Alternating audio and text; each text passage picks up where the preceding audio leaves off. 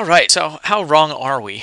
Usually, I mean, we can't explain all the variation in an independent variable with our explanatory variable, right? There's randomness going on. So we don't expect to be able to explain the whole thing. Our assumption is that the difference between our observed value, y, and the value we'd expect to see, y hat, that this difference is going to be normally distributed, and the mean is going to be 0. There's going to be a variance of sigma squared, which can change. But we're going to assume that it has variance. It's normally distributed. It's centered around 0. We'll talk more about those differences or those assumptions in a little bit. But one thing we can do is we can measure how far off are we.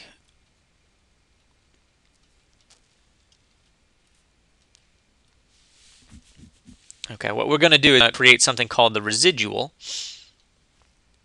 the error term. Oops, pardon me. The residual, which is different than the error, really. The residual is what we are assuming is the error. The residual is going to be defined as EI equals YI minus Y hat I. So that's the residual for observation I, which is going to be equal to YI minus A minus BXI. Right. So this right here is our estimate, and this is our observed value. And we can figure out for each observation what our residual is. So let's take a look at what our residual is in the example that we just looked at. So this was the table we created. We found our A and our B. So we estimated this equation, right? So this was our estimate of A. This was our estimate of B. We can use those to come up with our residual. What we do now is we'll create a Y hat column, which is our predicted value of Y. And if you recall, our estimated regression equation is that Y hat is equal to A plus B times xi, which is our percent options observation.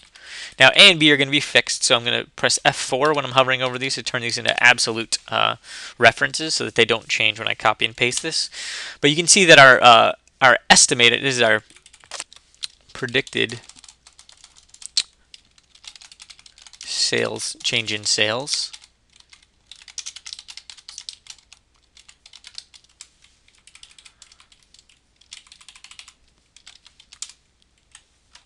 Called Y hat. I don't know how to do hats in Excel actually, so I'll just call it Y dash hat.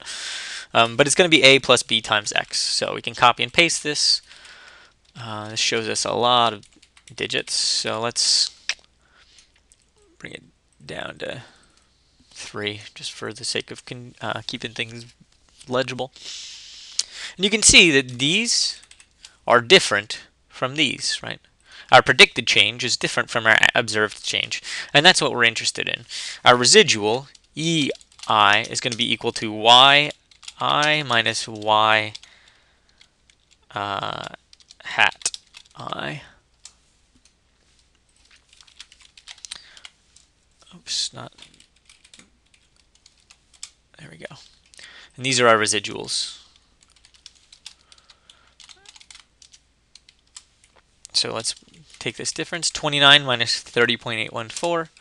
It's negative 1.814. Copy and paste this all the way down. Now, if you take the sum of these, you're going to see that this is 0. It always adds up to 0, and that's not a coincidence. The way we built our estimators makes sure that it works out like this. But these values of the residuals they'll come in handy for telling us how useful our explanatory variable is in explaining our dependent variable. And that's what we're going to look at next. So we've calculated residuals. How do we talk about the strength of this relationship? Well, the way we usually do it is we try to answer a question, which is this. How much of the variation in y, right? So why, ultimately our question is, why isn't y the same for everything? Why doesn't every company just have the same percent change in sales?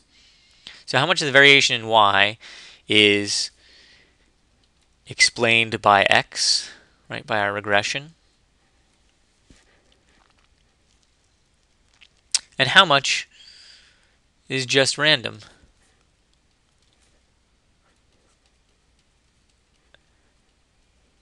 remember, when we say just random, what we really mean is just outside our model, right? Our model's not capturing that.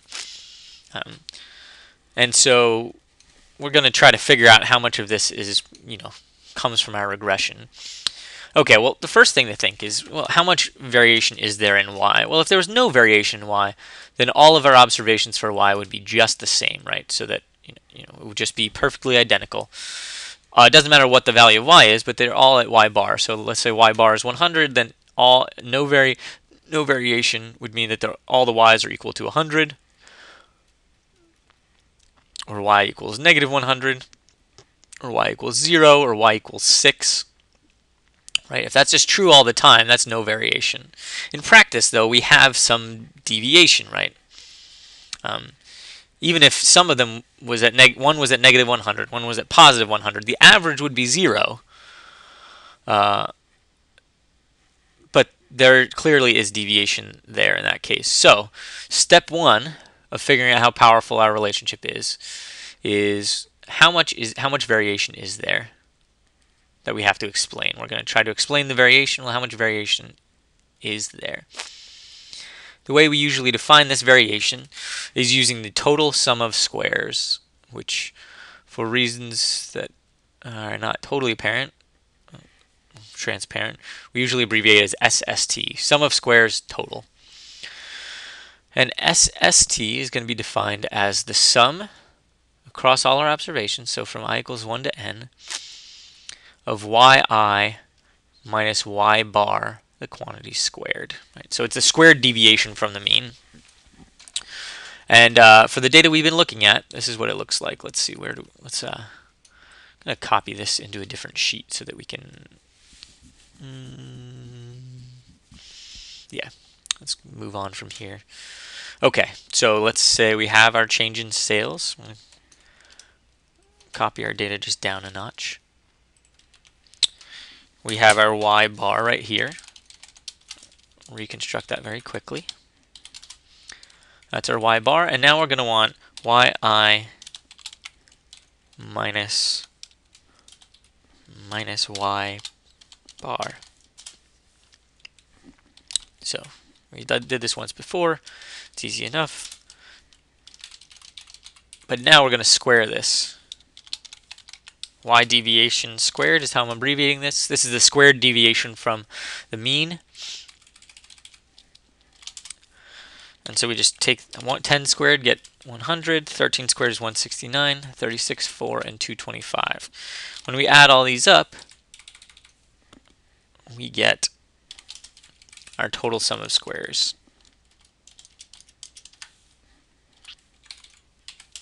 So that's our total sum of squares. Oops, a daisy. 534. Now, 534, that's like saying we have 534 units of variation to try to explain. So when we go back here, in our example, we have SST equals 534 for now. So that's step 1. We found the total sum of squares. Step 2, we can ask, how much did we miss? So how much did we fail to explain? Another way of saying this is how much variation is left after our regression, right? So let's see, we have here what we're going to call the sum of squares due to error.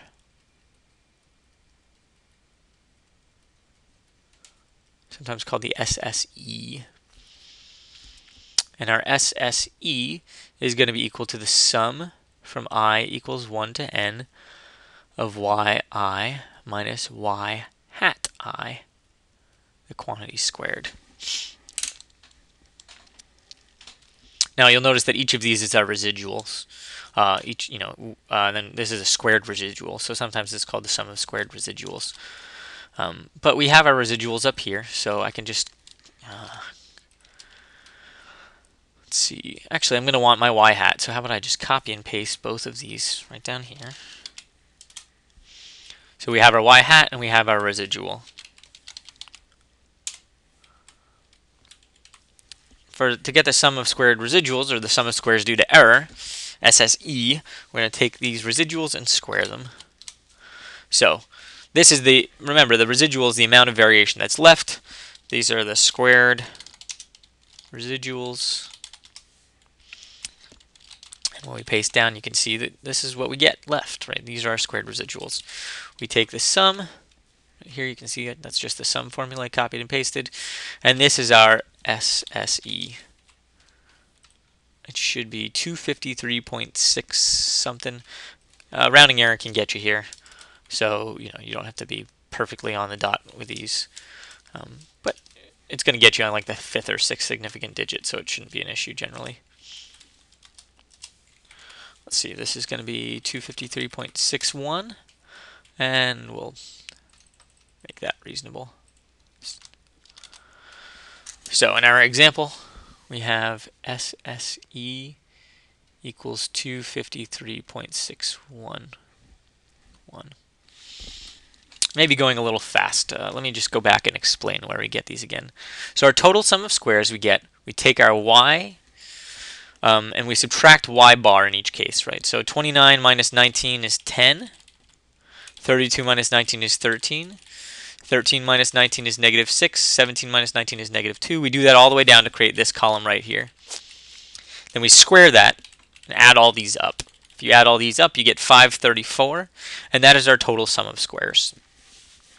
Now, in order to get our sum of squares due to error, we need to figure out what the difference is between our observed values of y and our predicted values of y, right? How far off are our predictions? And that's what the SSE tells you. It squares our error, right? Our distance. And so that's this right here, right? So each of these is yi minus y hat I. It's our observed value of y minus our predicted value of y. We take each of these and we square it over here. We add all these up, we get our sum of squares due to error. And so we had 534 units to explain. We missed 253 units that were there. That's how many we failed to explain that.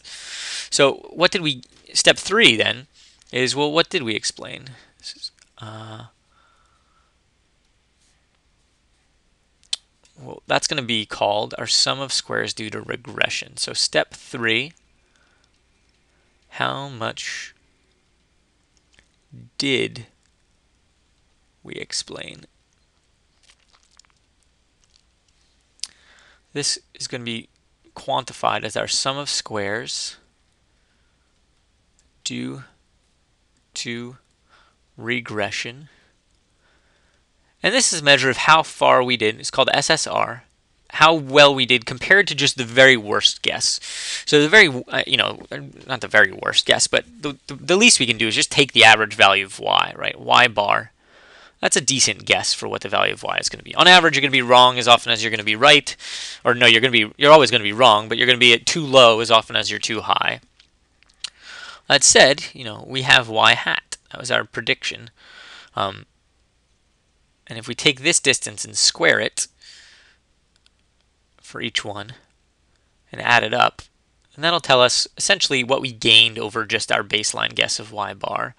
This is going to be our SSR, and it's a measure of how much of the variation we explained by the regression. Basically, how much benefit did we get from using x as was there information there? Okay, let me see. Let's calculate this. Okay, so what do we have here? Well, we have our predicted values of y hat, and we have y bar. That's what we need, right? We need y hat minus y bar. Here's our y hat, and here's our y bar is 19. And you can see that that there's something going on there. We gain some information. We're going to square that.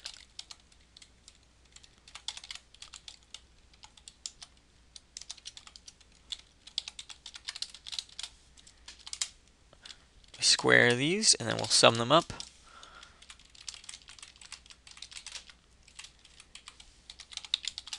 And you get our sum of squares due to regression of 280.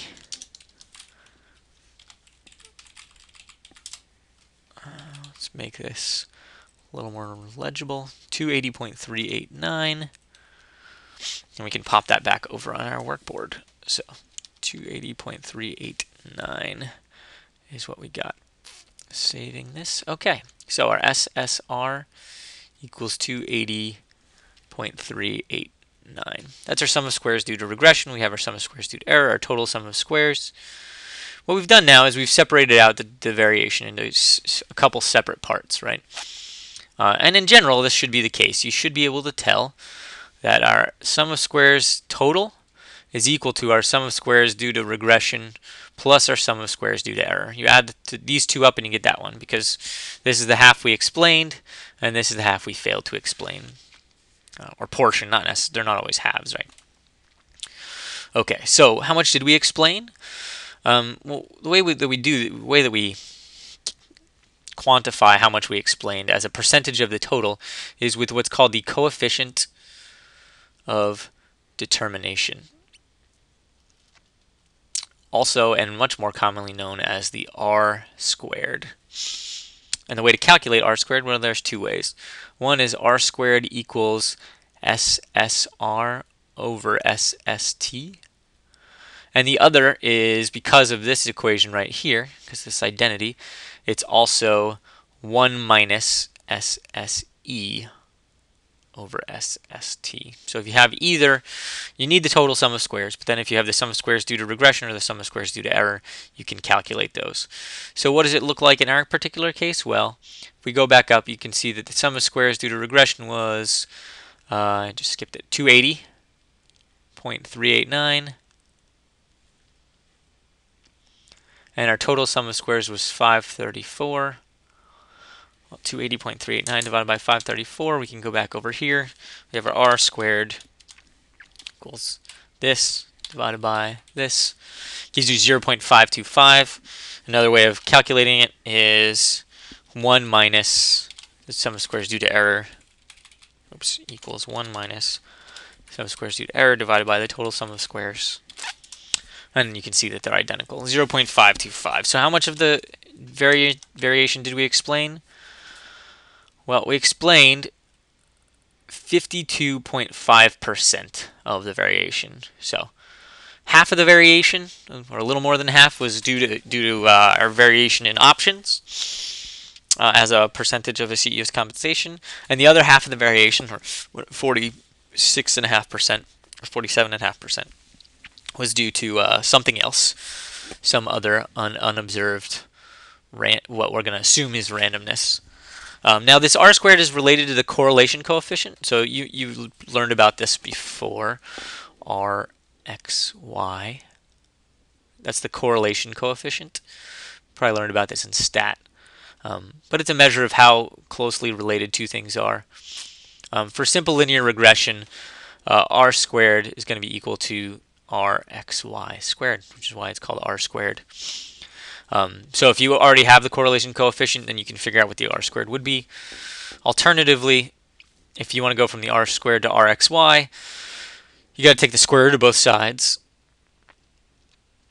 But the sign is not going to be there. RXY can be positive or negative. So you take the sine of B, whatever your estimate of that is, and multiply that by the square root of R squared. So if you need to go from one direction or the other, that's how you do it between the R squared and the correlation coefficient. Okay, so that's how you figure out the coefficient of determination, or the R squared. Next, we're going to talk about our assumptions on the error term and how to test for significance. So we'll be back soon. Bye.